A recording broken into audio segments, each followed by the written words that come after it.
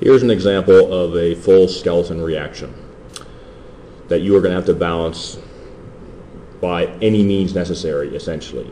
But when you see these skeleton reactions, most important part right here, don't look to your redox table. Okay? Most often, your redox table will be of no use. In this case, you could use it as a check, but vast majority of the time, it will be of absolutely no help to you. So when we are dealing with these skeleton reactions, regardless of the method you choose, you will still have to balance atoms as always, but you all have to balance electrons as well and charge. So those are the things you must take into account. So, steps.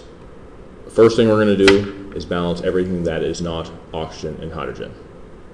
Okay, so that's done here. I had the 2 CRs in the dichromate, so I put in a 2 over here to balance those out. Okay, notice that we have oxygen on the left-hand side, none on the other. We're not going to worry about that yet. Okay, we will take care of that.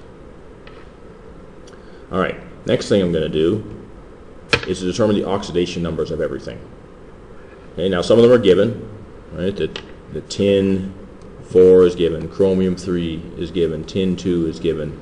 This -2 is not the oxidation number I care about. That's the charge of that whole ion. I need to figure out the charge on the O and the CR. Well, the O is -2 as it always has been.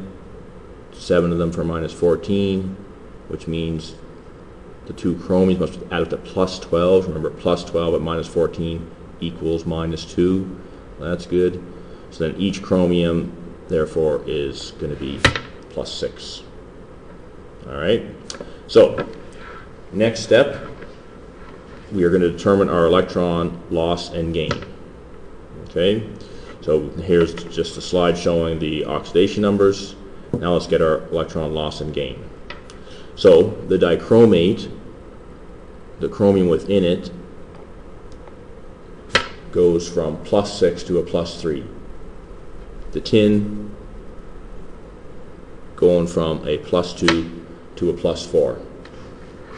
All right, so we've got the chromium is going from +6 to +3, so that's a gain of 3 electrons. 3 electrons per chromium.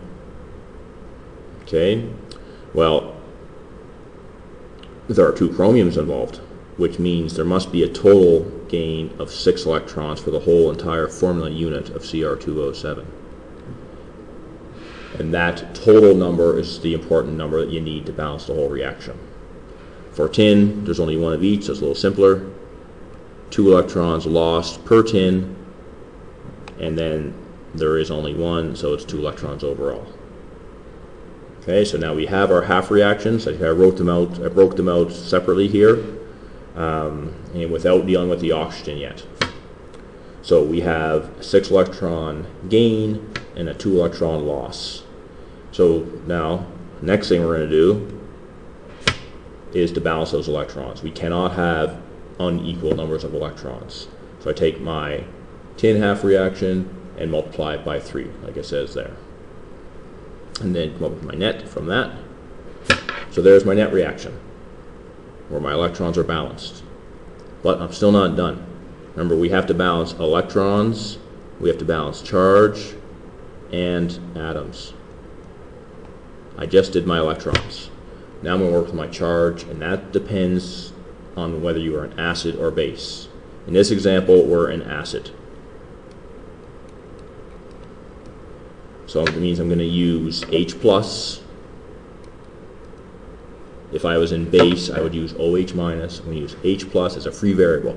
Put as many H+ ions wherever I need in order to balance the charge out.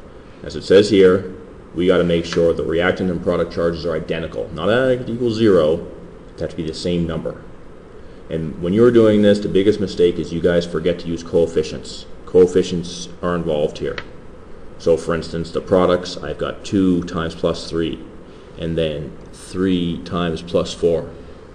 So 2 times 3 is 6, plus 12 from the tin gives me a +18 total product charge.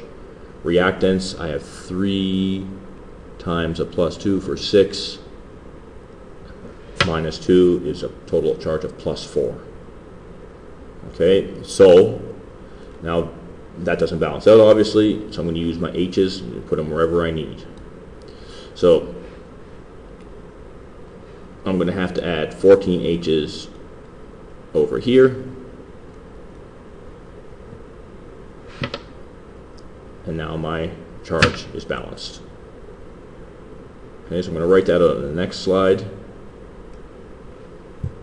So I have 14 H pluses plus dichromate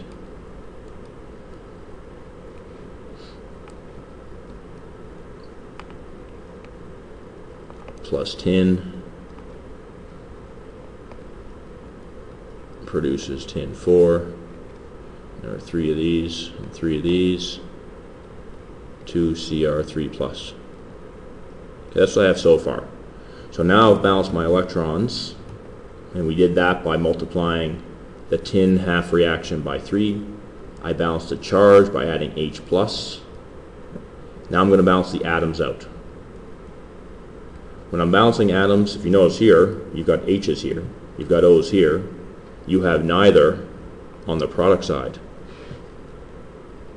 So what we're going to do is use water to sort that out. 14 H's on the reactants, none on the product. That would correspond to 7 waters. Then I would check my O's. I have 7 O's over here. I have 7 O's over there. So I'm good to go. Electrons, charge, and atoms. Doesn't really matter which order you go, but you got to make sure all 3 of these are taken into account. Okay, now one thing that often occurs is once you put your H's in, you end up splitting the difference to figure out your waters on the other side. It doesn't have to be the case all the time. Okay, make sure you determine where and how many you need of those waters.